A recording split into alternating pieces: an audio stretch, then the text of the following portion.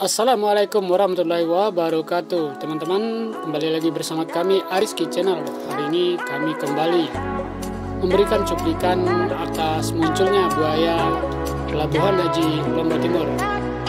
Kali ini kami akan berbagi agar teman-teman kami yang melakukan aktivitas mancing ikan di sekitaran atau melakukan mancing seperti pinggiran, ngampor atau sadar.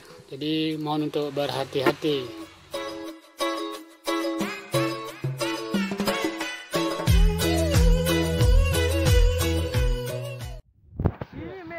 Ini los buaya nih.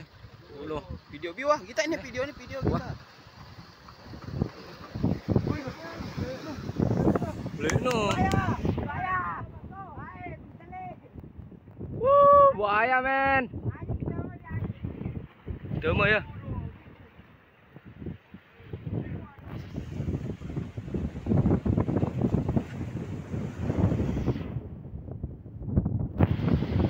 Anuan nyurpia tuh kelautan nyurpia. Buaya nih. Tadi itu jam 9 itu dari arah kan kita surfing di sana di ujung itu. Iya. Kepalanya arah ke sana. Ini kesaksian dari yang melihat buaya, adik-adik peselancar ya. Berapa lama?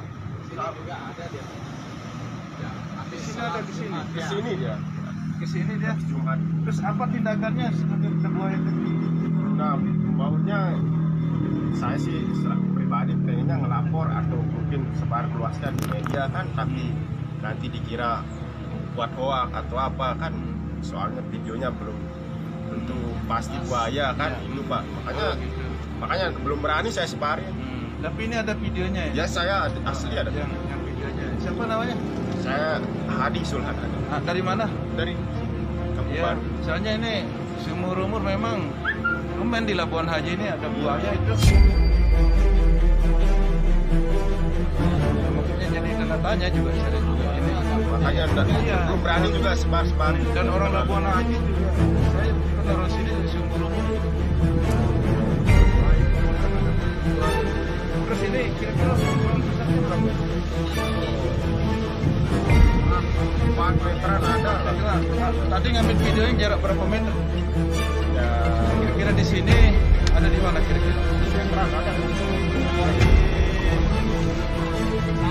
tadi ada yang ngambil video juga dari sana pas muncul di dermaga. Ada Berarti ini munculnya buaya di seputaran dekat dermaga ini. di dermaga.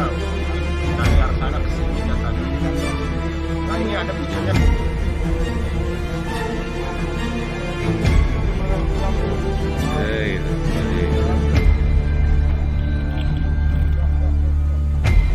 Ada saudara ketemu si boleh weh. Lemparinnya mantap weh. Mana itu anak?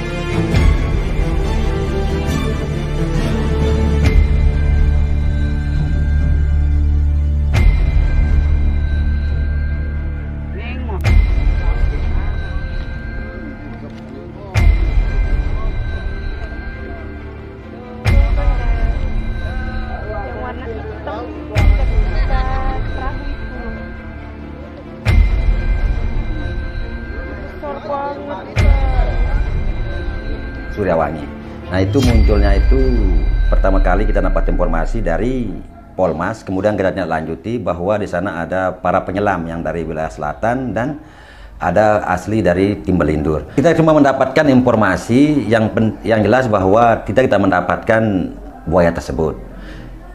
Kita maklumi bahwa yang namanya juga binatang hidup, munculnya juga kita tidak tahu sifatnya ataupun tempat bersarangnya. Belum kita dapatkan informasi yang valid. Yang jelas bahwa beberapa minggu kebelakang juga pernah muncul beberapa kali. Itu pun kita tidak tahu apa pagi, siang, sore, karena secara kebetulan masyarakat secara spontan dia melihat. Seperti yang tadi penyelam melihat dia. Selanjutnya ke depannya harapan kami dari Damkarmat dan Penyelamatan Kabupaten Lombok Timur, yang pertama bagaimana kita mensikapi ini.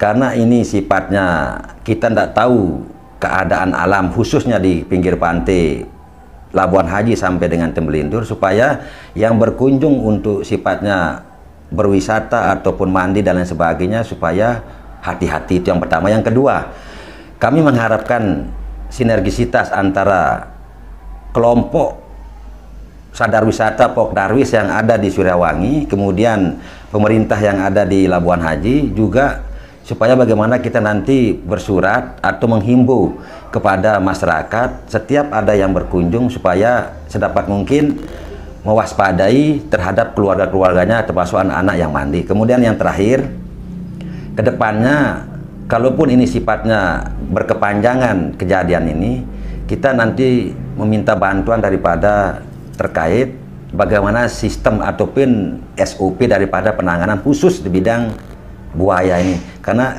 di Damkarmat juga masih kita minim daripada keahlian untuk hal ini. Ya, terima kasih kami ucapkan kepada tim reskrim Polres Lombok Timur dan dari BKSD Provinsi dan Lombok Timur. Tadi kami sempat memposting kaitan dengan penampakan buaya di Labuan Haji.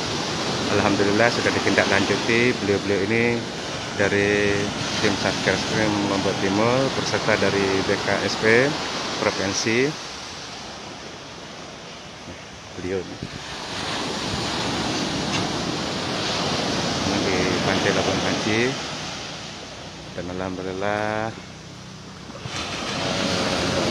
postingan kami tadi siang sudah tertindaklanjuti. Tidak terlepas juga ucapan terima kasih kami kepada Kapolsek Labuan Haji dan instansi terkait yang alhamdulillah di sini rekan-rekan Polres Lotim sudah